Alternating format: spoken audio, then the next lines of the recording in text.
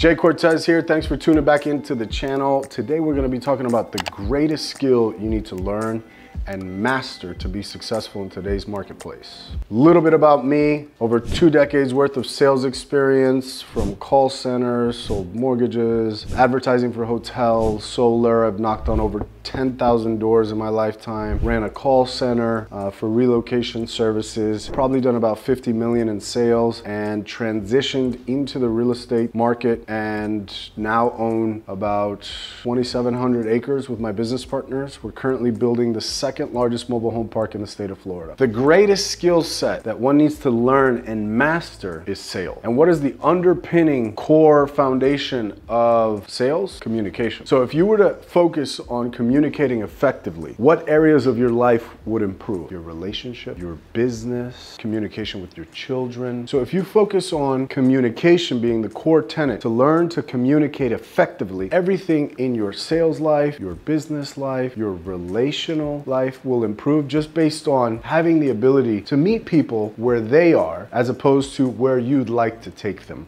Because you cannot connect and don't deserve to influence somebody if you haven't first connected with them. One of the core tenets of communication is being able to connect with the listener and knowing that you have their best interests at heart. You're probably wondering how sales changed my life. And for me to focus on becoming a great salesperson, yeah, anybody can focus on that. I chose to focus on becoming an effective communicator.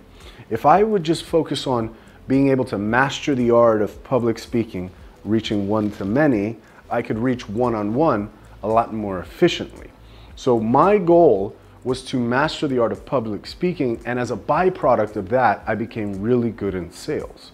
Because a part of sales that many people overlook is listening intently for the objections the client is not telling you. So if you were to focus on one thing and you really wanted to be great in sales, focus on communication and being able to communicate effectively.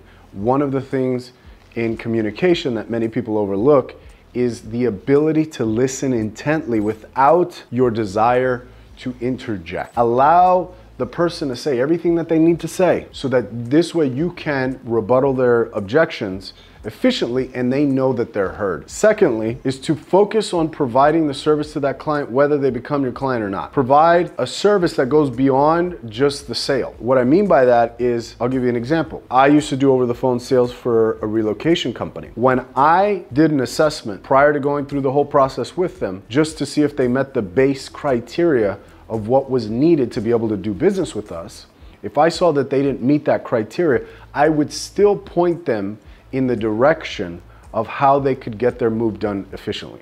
Whether they're using my service or not, I have more information than they do on this specific path. So what you want to do is solve people's problem. Learn everything you can about your niche so you can provide them the information that they need so you can help them solve their problem. The reason sales saved my life is I could write my own check. And what I mean by that is if I can go into your company and you sell X, Y, and Z product or service, and I have a number in mind that I'm comfortable making as a sales representative for your company, all I have to do is enter your company and say, look, I'd like to work with you and for you. How much money do I have to make the company for me to make X, Y, and Z? And this is how I was operating all the way up until the point where I became a business owner, investor, doing my own thing. One of the avenues that I really took advantage of is my ability to communicate and sell really well. So what it allowed me the ability to do is walk into any location that they had to sell a product or service. And if it was something I could enjoy or could get passionate about, I knew there was a simple process for me to be able to get the job, regardless of the fact that I had a pretty, messed up criminal record and, 3-time convicted felon.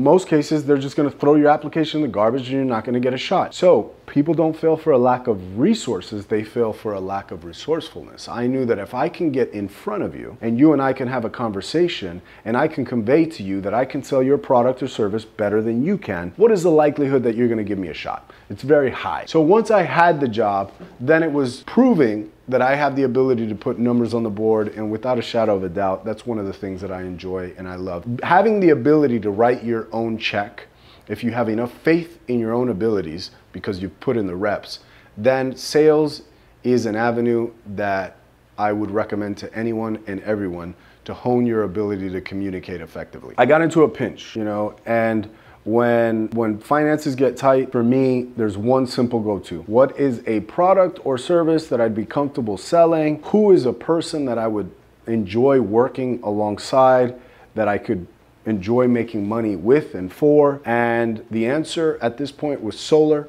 So I flew from Florida to California. I got some bad information about a company that was pretty good. It turned out it wasn't a great opportunity. I knocked on doors for 30 days with no results. The company didn't have a website, no cars, no shirts. So I realized I can be good at this, but not with this company. So sometimes you'll have the right vehicle, wrong team. And that was the case. And then I called the right team, which my buddy Caleb, who I love to death, has a really cool solar company in Arizona. I said, Caleb, this is what I need. Can you provide it? He said, yes. I flew within 24 hours.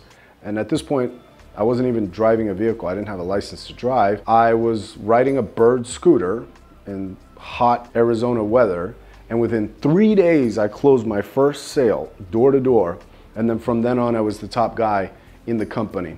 Now, if I had the mental chatter and I allowed the mental chatter to own me, you've just knocked on doors for 30 days, you haven't made any money, you have bills to pay, you should give up and just go get a regular job, I would have failed. But I was so committed and had enough belief in my ability to develop a relationship with another human, convey to them the prospects of owning solar, of how they could save money and what they're doing for the planet, that this allowed me to persevere even after working for a whole month, knocking on doors, not making one dime. So what I would challenge you to do is, regardless of how challenging things get or how tough things might turn out to be, persevere, keep pushing forward, because it's on the other side of that last rep that the money is made. Thanks for tuning in to this video on sales. Looking forward to creating more content. Drop a comment below in what industry of sales you're in and what types of videos would help you the most. Check out my other social media channels, Instagram, TikTok, Facebook, and I hope to see you guys in the next video.